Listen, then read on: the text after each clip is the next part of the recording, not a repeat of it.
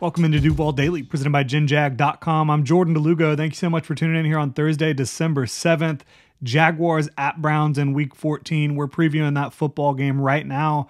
The Browns are favored by 3 points at home, despite being losers of 2 straight at the hands of the Rams and the Broncos. The Jaguars are obviously coming off of a devastating Monday night loss to the Bengals, in which they lost more than just the game, had some significant injuries that they suffered in that one. The Jaguars, though, they are still atop the AFC South at 8-4. Texans and Colts are 7-5. So regardless of the results in Week 14, the Jaguars will still be in first place in the AFC South because they hold the tiebreaker. So even if all 3 of these teams are 8-5 following Week 14, the Jaguars will still have the tiebreaker. They still will be in first place. That being said, I don't think you want to go into Week 15 against the Ravens on Sunday Night Football at home with all these injury concerns, needing to stay atop the division. Maybe you do. Who knows? I mean, backs against the wall, that can help teams play at a higher level. The Texans, though, they play the Jets and Titans the next couple weeks. Obviously, they're going to be favored in those games. The Colts play the Bengals and Steelers, a little bit of a tougher slate for them. But the Jaguars, they are going to want to win this football game, get the stink off of them from Monday Night Football. These 2 teams, the Jaguars and the Browns, their injury reports could make up an entire game day roster almost. It is insane how many injuries these 2 teams have right now. Obviously, a lot of these players will end up being able to play on Sunday, but for the Jags, the top question marks are Trevor Lawrence with the ankle, who did walk out and do a press conference yesterday with no boot on. He was looking fairly healthy. He said that if he can be out there and be close to himself, close to 100%, and be able to play the way he wants to play, he's going to be out there. He said he's made significant progress. He's happy with the progress and surprised with the progress of that ankle since Monday Night Football. Walker Little's dealing with a hamstring injury. He's your starting left tackle right now with Cam Robinson out with the knee.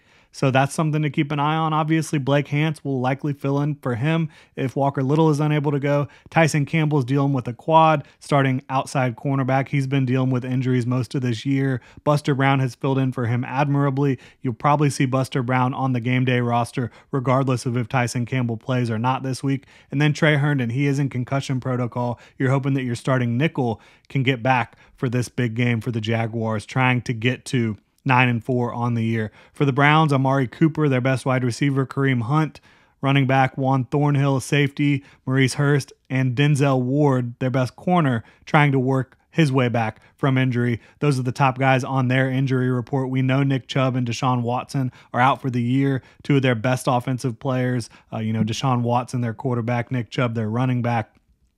Dorian Thompson-Robinson, the rookie out of UCLA, he's technically their starter with Watson out, but he's going through concussion protocol. He missed last week. Joe Flacco started, so you don't know who you're going to see this week against the Cleveland Browns, and you'll have 2 vastly different offenses based on who is behind center, 2 different skill sets for those quarterbacks. So the Jaguars, they're going to have their work cut out for them preparing for this football game. The Jaguars offense, we know they will be without Christian Kirk for at least the rest of the regular season, dealing with the core muscle injury that requires surgery. Parker Washington will be filling in for him. He performed admirably on Monday Night Football, was not perfect, but overall, I think that he did a heck of a job filling in for Christian Kirk during that game. Even bailed out Trevor Lawrence in the end zone with a big-time touchdown grab. We all know what the biggest question is, though. Can Trevor Lawrence play? If he can, the Jaguars should probably be favored in this game. They're undefeated on the road this year. Lawrence is tough as nails. He is a gamer. You saw him come back from a big-time MCL sprain and play in 4 days on Thursday Night Football after a game on Sunday. So this is a guy that we know can come back and kind of have seemingly miraculous recoveries and get out there and play football and play at a fairly high level. He did really well on the road Thursday Night Football against the New Orleans Saints. Now, if C.J. Beathard, their backup, is forced to play, you're going to see a lot of short stuff, screens, etc., which you see a lot from the Jaguars anyways. He will take some shots downfield. He does like to do that. You saw that when he filled in for Trevor Lawrence this past week at the end of the game. But otherwise, again, it's going to be a lot of short stuff. I think you'll see a lot of motion, play action, all that stuff, all the bells and whistles to try to make sure the Jaguars are giving him an opportunity to perform and score some points. The Browns, though, defensively, they do present some interesting issues. Jim Schwartz, their defensive coordinator, he wants his D-line to get upfield aggressively, usually a 4-man rush. So if the Jaguars can win one-on-ones against, checks notes, Myles Garrett, they'll be fine. No, I think that the Jaguars will be rolling plays away from Garrett's side. I think they will be using chips to slow him down. Still might not work because Myles Garrett is perhaps the best pass rusher in football, certainly up there, and they have a talented defensive line across the board. So it's going to be tough sledding for the Jaguars offense dealing with that defensive line in Cleveland. And the Browns, they have a talented secondary, talented linebackers, especially, talking about the secondary. If Denzel Ward can get back, if Juan Thornhill can go, they have one of the better secondaries in football. The last two teams that have beaten the Browns in consecutive weeks, they've really run the ball quite a bit, which makes sense against a team in the Browns that wants their D-line to get upfield aggressively. But right now, the Jaguars, quite frankly, they suck at running the ball in between the tackles. Yeah, you can get outside and gain some yards.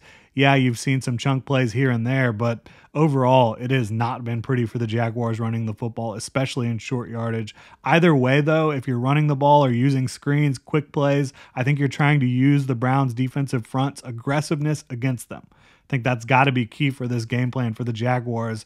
The Jaguars' defense, they might not know who they're preparing for, as I mentioned, which can be worrisome because they knew who they were preparing for last week, and they still got absolutely roasted by the Cincinnati Bengals and by Jake Browning.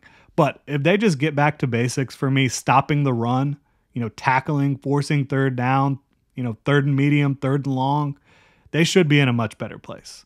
Now, looking at these quarterbacks a little bit, Dorian Thompson-Robinson, he can run and make plays. He can make pretty much every throw, but he is going to be a little inconsistent. He is going to put the ball in harm's way sometimes. Joe Flacco, he is not going to be running very much, but he can absolutely air it out. Last week when he was playing quarterback for the Browns, they took a ton of shots down the field. So you're going to basically have two different game plans based on who you're playing against at quarterback. But the Browns, this is a team that wants to run the football. They do it very well.